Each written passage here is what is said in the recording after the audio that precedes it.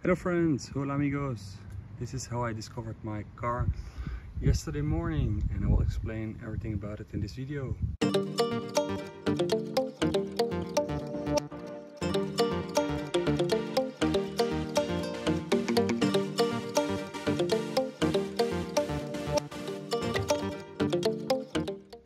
So I went to my car yesterday morning and to discover this. I was really disgusted. You can see there are quite profound scratches, and I even think it is a little bit dented as well. The paint is all scratched away, and I had no clue what happened.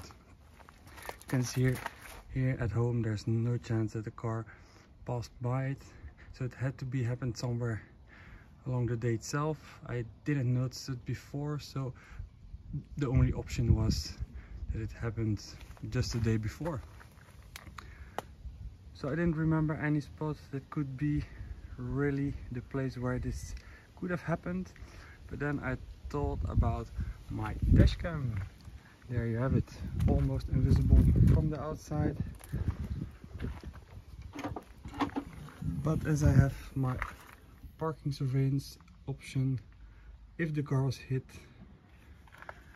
and the hit was strong enough, the car should have shaken a bit and it should have recorded something. So I went into the 70MA app and I was very lucky. I had a recording. I will show it right here. So you can see the car bumps into me, even reverse any further to advance and step out to check out. Sadly enough, this clip is only 1 minute, and as the lady is rubbing her own car, not even my car, I don't have the moment that she drives off. So of course, was a little bit disappointed that I didn't have her license plate. Now of course I have all risk insurance, but note that you always have to pay an own risk when you repair something on your own. For me it was all about principle as well. Somebody damaged my car, they will have to pay. So I went to the police office, but I had to turn back only later that week. I contacted my insurance, and they also told me that without license plate or third party they couldn't help me at all.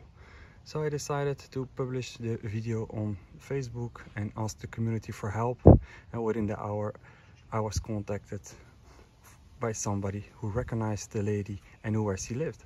So I went to her place. So I found the husband, but the lady wasn't at home, but he confirmed that the lady was his wife and that I should return later on that afternoon. So I returned to see the lady, and the lady excused herself a million of times, but I said that this isn't the behavior that she should have had. She is insured for this anyways, so just leave your phone number and get it sorted out correctly. But she signed all the papers, and this way I can get it repaired after all. I think the complete bumper has to be replaced. You can see this part is also bent a little bit, so I guess it should be replaced as well. So my guess that I have for more than 1,000 euros of reparations, and luckily now I don't have to pay anything. It's all on the insurance of this lady. So guys, you can really see that a dual recording dashcam is so nice to have, and it saved me so much money for this time.